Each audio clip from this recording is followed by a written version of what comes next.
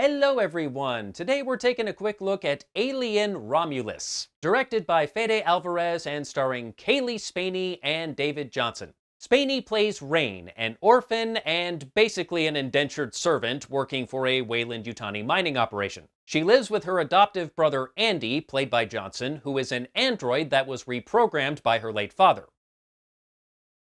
Yes, the android's name is Andy. It's a bit silly, but I imagine the character named the android when she was still a child, so it kinda makes sense. Anyway, Rain's friends spot a seemingly abandoned ship in orbit around this mining planet, and it turns out to be a research station with two halves named Romulus and Remus, hence the title. They plan to use the station's cryostasis chambers to get the hell away from this mining colony and to some safer planet far, far away from here before the Black Lung kills them all. But after breaking into the station, they find the thing that they were researching is unfortunately still there. I'll give you 3 guesses what that thing is. The Alien film franchise has had its ups and downs, probably more downs than ups. The first 2 movies were really good, I very much enjoyed them.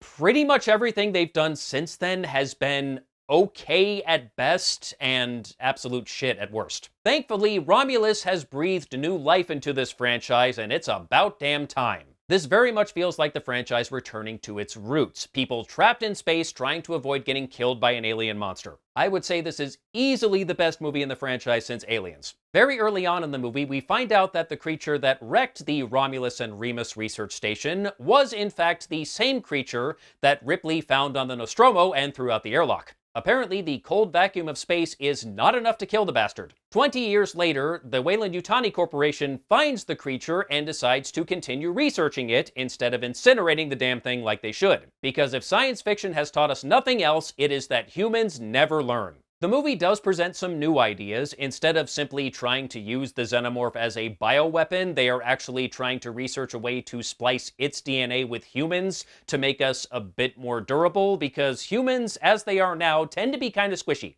And the creature is strong enough to survive in outer freaking space. And another thing science fiction has taught us is trying to mess with human DNA to make us better always works out well.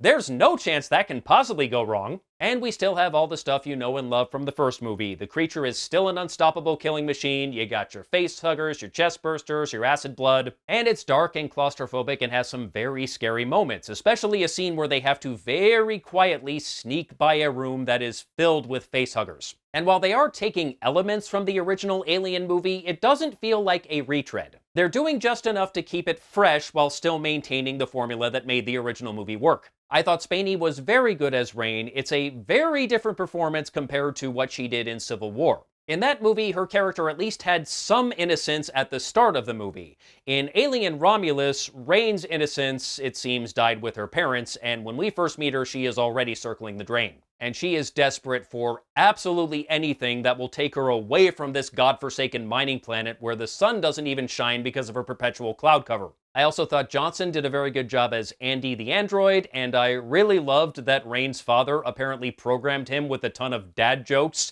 to keep his daughter entertained. And he keeps telling those terrible jokes even though Rain is entirely too old for them now, which is actually kind of funny. It's actually a very sweet relationship between the two. Even though he is an android, she is very much taking care of him as if he is her actual younger brother. And there is a point in the movie where they have to insert a chip into him that comes from another android, and this drastically alters his personality, so he basically has to play 2 characters in the same movie, and he nails both. Now, I do have one big problem with the movie Alien Romulus, and his name is Rook. Rook is an android that they find on the research station. Well, they find half of him. His lower half had an unfortunate run-in with some alien blood. And this android is apparently the same model as Ash from the original movie. And to make it look like Ash, they CGI'd Ian Holmes' face onto it, and it's fucking horrible. Do you remember how bad CGI Peter Cushing looked in Rogue One? It's about like that. It sucks. And I do understand that Ian Holmes' estate gave them permission to use his likeness, but that does not mean it was a good idea, especially if it was going to look as bad as it did. Every time they did a close-up on his face, I am no longer watching a movie, I'm watching a video game cutscene. And what baffles me is it did not have to look this bad. It could have been better. I've seen it done better with Luke Skywalker in The Mandalorian.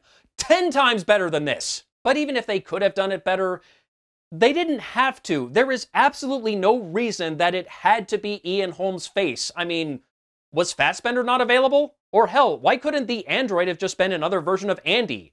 Same appearance, but different personality. I mean, the movie basically did that already anyway.